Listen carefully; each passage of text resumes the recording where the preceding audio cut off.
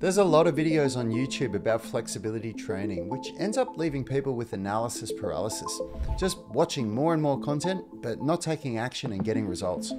Let's break free from this cycle as I teach you the most effective modern methods of flexibility training that you can do right now. In this video, I'll teach you how to develop flexibility in the hamstrings, hip flexors, and shoulders by pairing end range antagonistic muscle contractions with loaded stretching. What you're about to learn will give you a real breakthrough with flexibility training because it's science-based and has been proven to work with thousands of people just like you. When most people think of stretching, they think of gentle, long-duration passive stretches. Although the most common, these are not the most effective methods to increase flexibility. Let's take the hamstrings, agonist muscle in this case, for example. The antagonistic muscles to the hamstrings are the hip flexors. So if we take the hamstrings to their full range of motion, like in a seated pike, the hip flexors are in their shortened range. If we now contract the hip flexors, this is called an end range contraction. By performing 8 to 10 reps of a very strong end range contraction, strong enough that you'll cramp the first few times, we actually hack the nervous system by triggering the Golgi tendon organ's function to shut down muscle contractions. This can produce immediate flexibility gains in the hamstrings.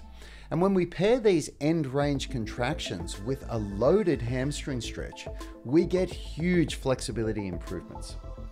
Loaded stretching is a method of flexibility training where body weight or free weight is applied to static and dynamic stretches to produce astonishing results.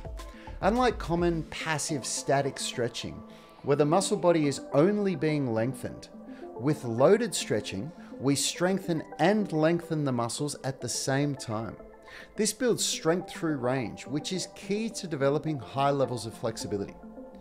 If you find the seated pike compression lifts and Jefferson curl like I'm demonstrating here too challenging for your current level of flexibility, try these seated single leg extensions and elevated loaded pancake.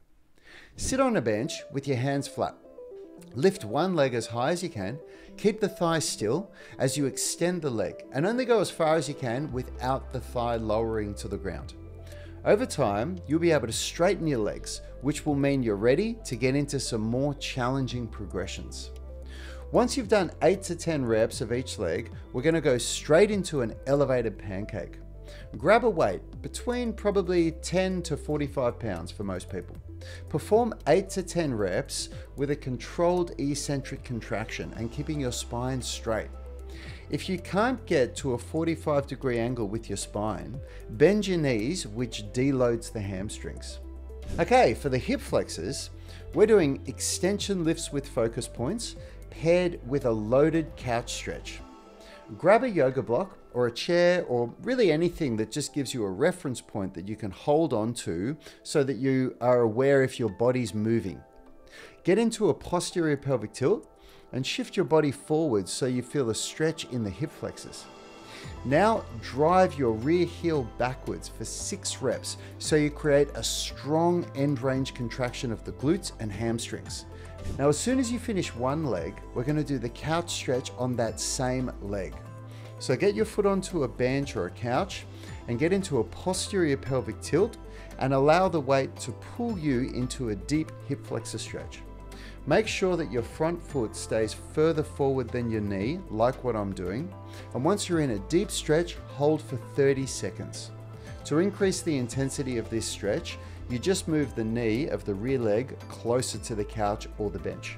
For the shoulders, we're doing a tuck-loaded lift for the end range contraction, paired with a lat tricep insertion stretch for the loaded stretch.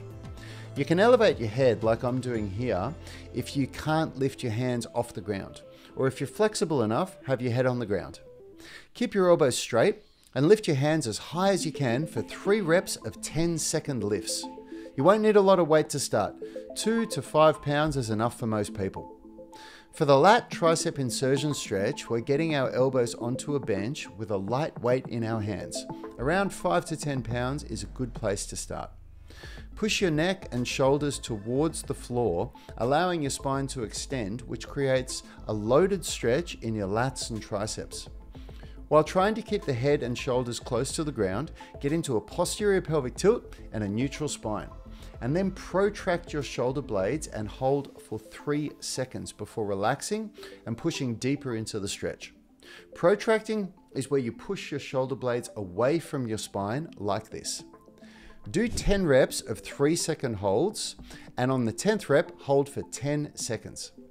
For each of these sets of exercises, a good place to start is with 3 sets 2 to 3 times a week. If you do these end range contractions properly, you might cramp the first few times. That's normal. And if you're not pushing as hard as you possibly can during the end range contraction, you won't trigger the Golgi tendon organ and hack the nervous system. Loaded stretching is different. We don't want to force anything here as there is a risk of injury. So start light and focus on quality reps. You can't force flexibility as the adaptations occur in the nervous system. So consistency and frequency are more important than intensity. More on that in part 3 of this series. These are just a handful of exercises for 3 muscle groups. The Flexibility Masterclass contains hundreds of exercises and progressions for the whole body. So if you want to check that out, just click or tap the screen there, or otherwise you can just jump into lesson 2, where I'm going to teach you all about strength through range.